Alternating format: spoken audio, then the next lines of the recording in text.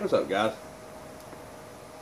Gentleman Jim coming here to you this evening, bringing you a YABO. Yet another box opening. This one looks like it's from the Ramblin Scottsman.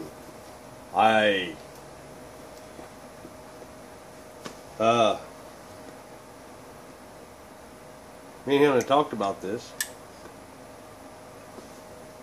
Didn't know when hadn't, you know, planned out a trade or anything, but he said he was going to send me some tobaccos.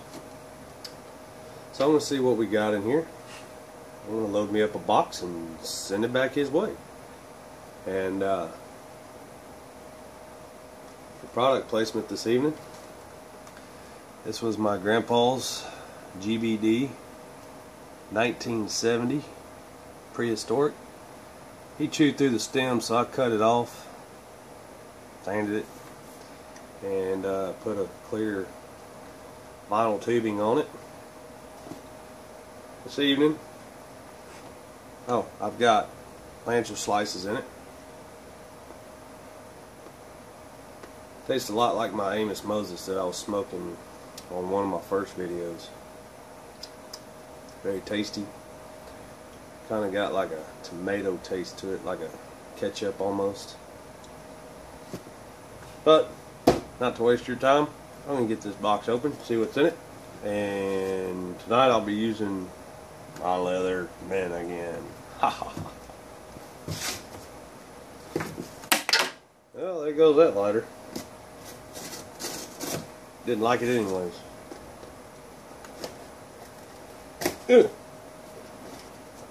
Maybe, am I opening this wrong here? No. Let's see here.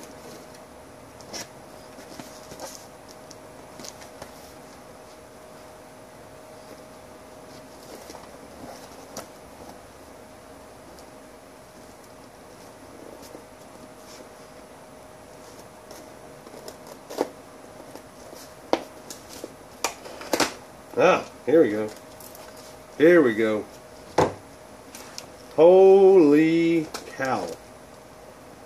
Dude. Box note for Gentleman Jim. Jim, hoping things are going well deep in the heart of Texas. Please feel free to enjoy the tobacco in this box. Keep what you like and pass on the rest.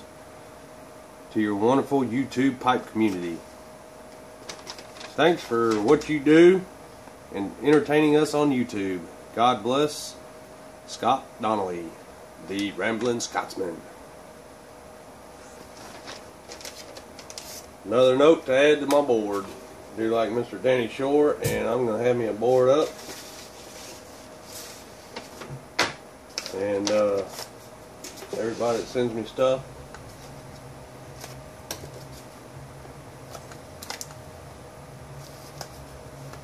see here. Drew Estate, Grand Central.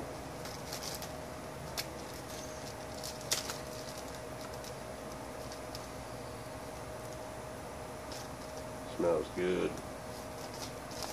Not a huge aromatic fan, but I love smoking pipe. And I will smoke just about anything. I'm going to try to sample every tobacco that I possibly can.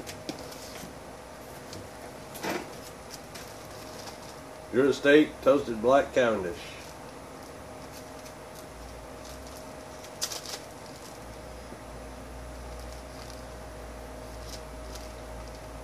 Smells good.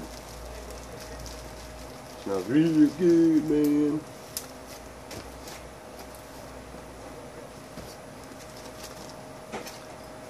Peterson Irish Whiskey. I think the first time I got some of this was from Philip Brodensky, and I called it Irish Peterson whiskey. Do some research, Jimmy.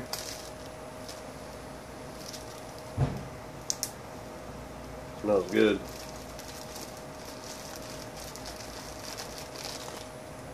I haven't had a tobacco that smelled bad yet.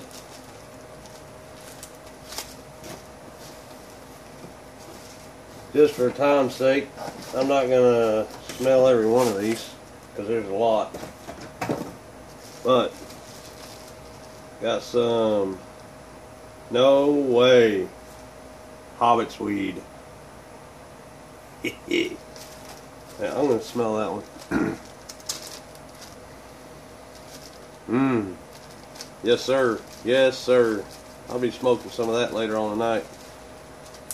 Wow. See what the rave is. Thank you, Mr. Reynolds. Ramblin' Scotsman. Downhill or early morning pipe. I will be sending this on because I just got a brand new tin of that. That will be going on to another man. McAllister Square. English Oriental Supreme. Oh yeah. I love English. Love it. Not a bad deal. Lane 1Q. That's a good smoke to have if you got a bunch of crybabies around that don't like the smell. I'm not going to call them crybabies. If you got a bunch of people that get irritated with the smell of smoke, don't like English smell, the less good smelling tobaccos, that's a good smoke around people. I already read that one. Sorry. Don't mean to waste your time. What do we got here? McBaron H&H Dark Fired. Been wanting to try that one. Been really wanting to try that one. Meat pie. Tried that the other night for the first time at the Briar Shop on Monday evening. Mr. William 043 let me hit a piece of that. I liked it. Drew Estate Central Park stall. I guess that's what it looks like. It says stall. Drew Estate 7th Avenue. Man, this guy loves his Drew Estate apparently, or didn't, and decided to give the rest of it to me. Drew Estate Harvest on the Hudson, and Boda Pipe Buttered Rum. I guess that's the same place that I got the English Oriental. That smells sweet. Those are all significant amounts of samples.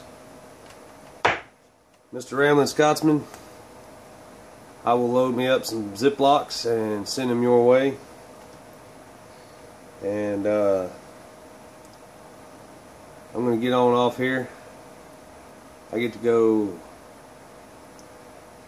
put in a transmission. The other night I was taking out a transmission. Now I'm going to put it back in because he got the clutch in. Finally came in at the auto parts. So we're going to go put that sucker in. Hopefully before dark. It is right around 6 o'clock right now, I think. And I got one question for everybody. Why is it that some comments come through, but yet some of them you got to go in and approve them? It says warning, could be spam, whatever, and you got to actually approve the comment before it shows up, before you can even read it. But if anybody has an answer to that, I'd like to know. If it's something I'm doing on my end, I'd like to fix it. And if it's something that I think I've had 3 guys do it, maybe I can contact them and say, hey, you might want to go look at something and get it fixed up. But guys, I'm going to get off here. It's already almost at the 10-minute mark. And as always, enjoy your smokes and keep them lit.